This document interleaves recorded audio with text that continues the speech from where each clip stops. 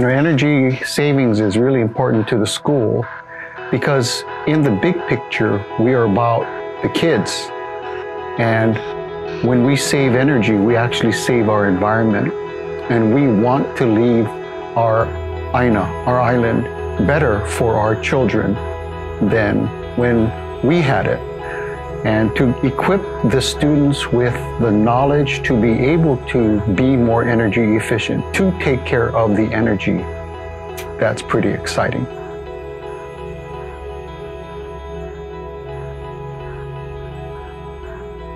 The principal at that time started an applied engineering class.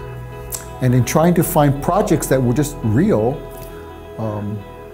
we got a bunch of kids that wanted to be involved. So with the groups that we started to work with, just projects around campus that were going to be tangible, that they could do, the students said, we need to form our own company. And so they came up with the name, Royal Engineering and Design. In the big scope, we want them to actually do the research on what LEED certification is, and then develop our school's strategic energy plan.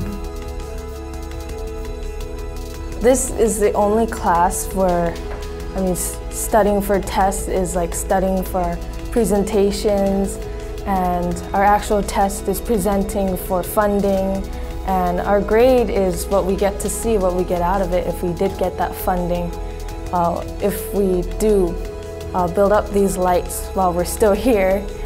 And I think that's really cool because it's not just about a report card. This is about actually something that you can put in your hands eventually and say, look what I did.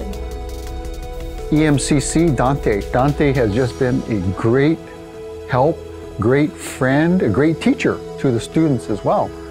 And so we've been having them as our partners, and it's just been a great journey. I just want to thank the Hanalani Schools and Mr. Sugimoto for allowing us to be part of this exciting project. And I want to commend Mr. Sugimoto for his vision in allowing the students to be part of this. They actually did a lot of the work, from completing the audit, from doing calculations.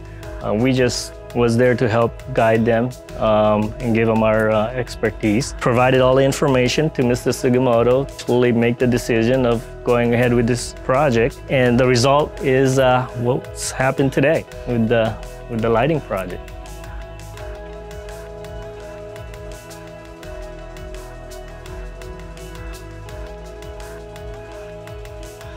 This project was important to me because of the experience I got. I got to see how it started and the progressive steps and the planning that it took that made the project come alive. It also taught me some real life skills like looking at the bills and audits.